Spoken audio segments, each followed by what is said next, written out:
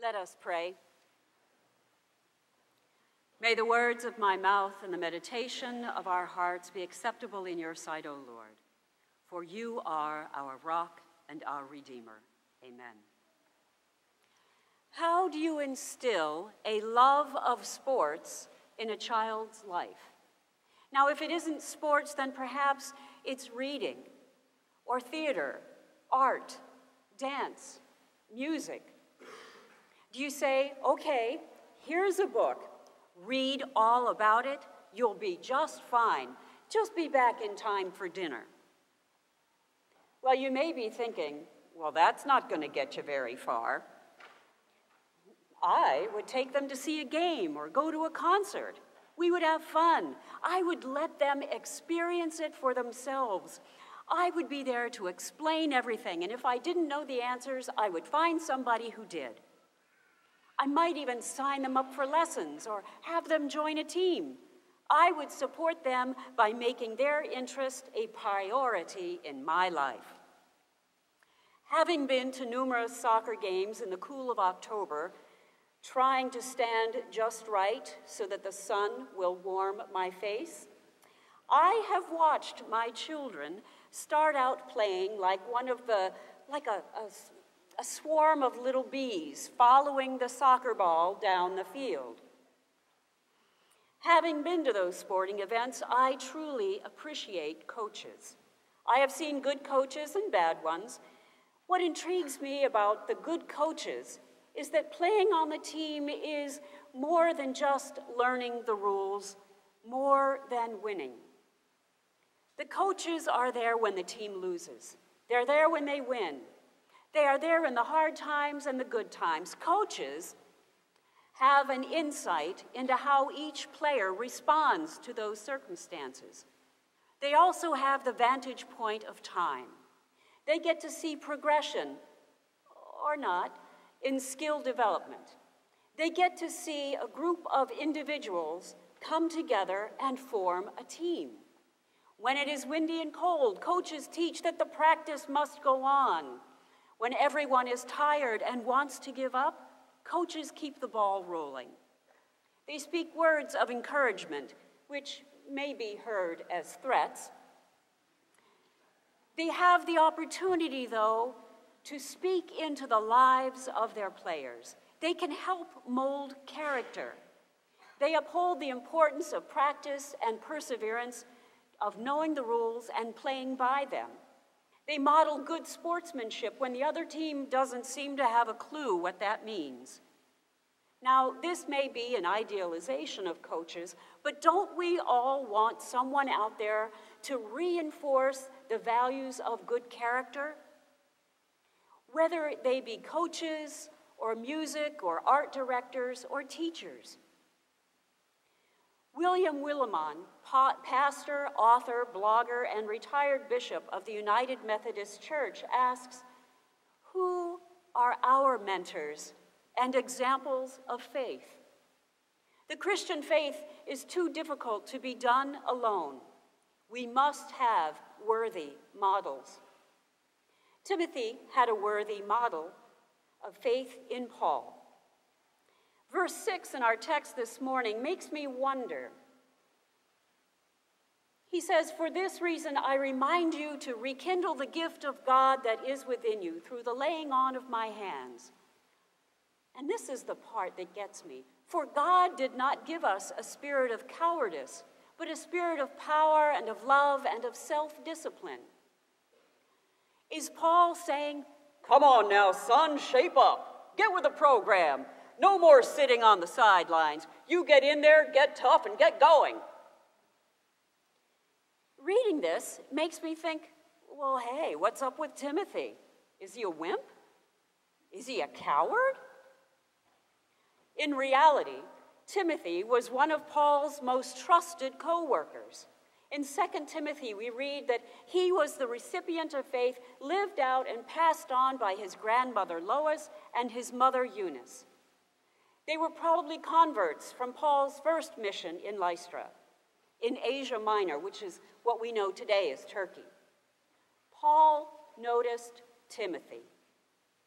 Timothy had a good reputation in Lystra and was incorporated into Paul's missionary team. Timothy was there for Paul's second and third missionary journeys. He was in Berea. He was in Corinth, in Macedonia, with another member of Paul's missionary team, and he was with Paul throughout Macedonia and Greece. He is the co-author of 6 epistles.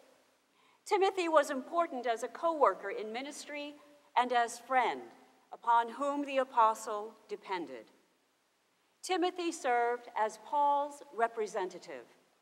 He was Paul's primary emissary, and Paul described Timothy as a living example of the mind of Christ. Timothy was well known and highly regarded in the early church. It's possible that the first bishop of Ephesus, named Timothy, could have been the same Timothy. So much for thinking that something was wrong with Timothy. You knew that humble pie that's going around? Big piece, right here. So why would Paul tell Timothy to rekindle the faith, the gift of God that is within him, and remind him that God gives us a spirit of power, of love, and self-discipline?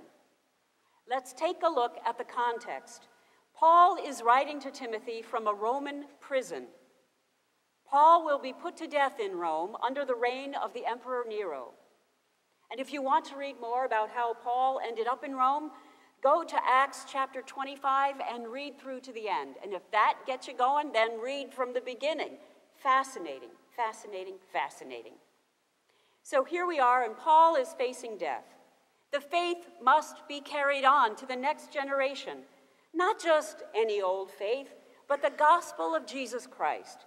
It is as if Paul is saying, I'm going to be gone soon. Gear up. Don't forget the message. Keep up the good work. Rekindle the flame. Yes, times will be tough, and I am thankful that even though everyone else has deserted me, you are still associating with me, even though it might cost you your life. In that culture, being in prison brought great shame. Anyone who would visit or support the prisoner would also be tarnished by that societal shame. And even though the early Christians were taught that service to the Christian prisoner was indeed service to Christ, the cultural pressure got to the best of them, but not Timothy. When Paul writes, "Do not be ashamed," he means it literally. But Paul's invitation pushes Timothy just a little bit further. Join with me. Throw off all cultural connotations of who you can or who you should associate with for your own betterment. Rely on the power of God, the God who saved us and called us with a holy calling to be set apart for God's purposes. Paul continues, this holy calling is not according to our own works, but according to God's own purpose and grace.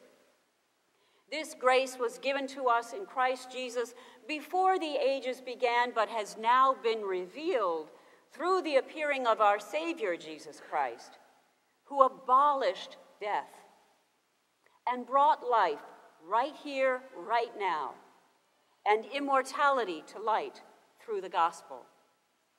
Now that is a gospel that I can believe in. That is the gospel of our Lord Jesus Christ that we can share, pass on, and live out by God's grace. A good coach can motivate us, but this is more than a motivational talk for Paul. This is the life-giving gospel. And Paul says, "For this gospel I was appointed a herald and an apostle and a teacher. And for this reason I suffer as I do, but I am not ashamed, for I know the one in whom I put my trust, and I am sure that he is able to guard until that day what I have entrusted to him."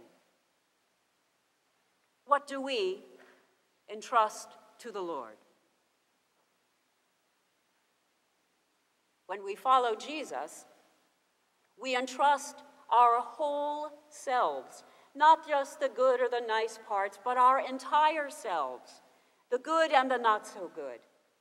Jesus accepts loves, and redeems our entire being. Is this the message that we live out together in the body of Christ, to be seen by our youngest disciples, our teens and young adults? We are here today, the body of Christ at Morrisville Presbyterian Church, because of the faithfulness of generations who have gone before us. And yes, we have questions. Why isn't the church as full as it used to be? What happened? Who will carry on? How can we attract new members? Is it possible to rekindle the gift of God in our own lives?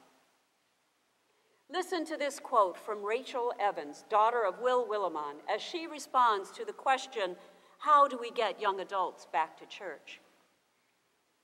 What finally brought me back after years of running away wasn't lattes or skinny jeans, and this is a reference to the showy, trendy, hip ways of doing church. It was the sacraments, baptism, confession, communion, preaching the word, anointing the sick. You know, those strange rituals and traditions Christians have been practicing for the last 2,000 years. The sacraments are what make the church relevant, no matter the culture or era. They don't need to be repackaged or rebranded. They just need to be practiced, offered, and explained in the context of a loving, authentic, and inclusive community. She continues, church attendance may be dipping, but God can survive the internet age. After all, he knows a thing or two about resurrection. And so do we. 2,000 years later, we are the ones entrusted to carry the message of the gospel. Learning the love of Christ is not about saying, here, take the Bible and read it, you'll be fine, come back for dinner. It's a matter of the congregation coming together, reaching out, observing, noticing our kids, no matter what age. We have taken vows as a congregation when we baptize infants. Those are not idle words. We are making promises that will affect the body of Christ for generations to come. Church is not just a place to get to on a Sunday morning. It's not only about knowing the rules of the game. It's not just listening to great music or connecting with the preacher.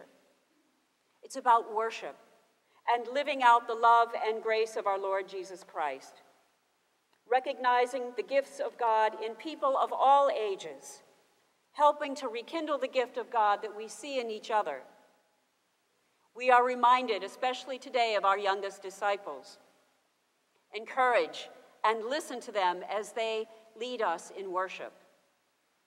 You may even remember when they were baptized. And so after the service, do ask a young person to show them their new Bible. Perhaps you can share one of your favorite passages. Take an interest. The Christian faith is too difficult to be done alone. We must have worthy models. Be a worthy model. Amen.